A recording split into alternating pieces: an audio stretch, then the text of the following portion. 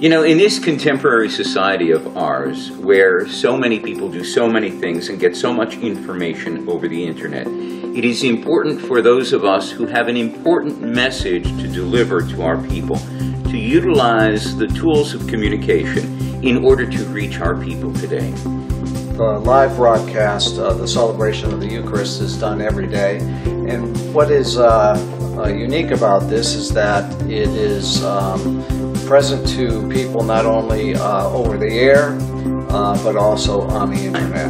It's not fair that these people, as they get older and more infirm, are cut off from that source of hope, that source of love, that source of peace, strength, and healing even.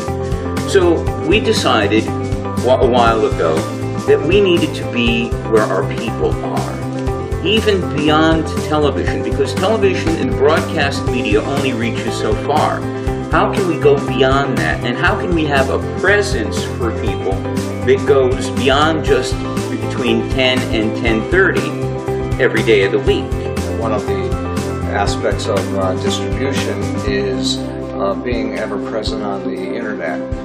So we have used Discover Video for our host to enable that to happen, and they have provided us with an encoder which is set up so that it can take our HD video feed and audio and marry that with some closed captioning and get out to the public via the internet. After the Mass is done, my primary job is to upload the Mass to Discover Video.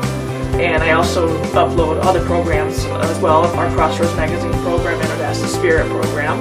But the most important one is the Daily Mass. And it streams live as we are live doing our program, and it also records. So basically after the Mass is over, I go downstairs to one of our other computers and upload to Discover Video, and I fill in the metadata, which is the title, the date of the Mass, what the Mass was celebrating. Well, we know that as we continue to utilize the internet to reach out to an audience beyond our broadcast area, that there are many people who have discovered us, and day by day more and more people are discovering what we do here in Little Prospect, Connecticut.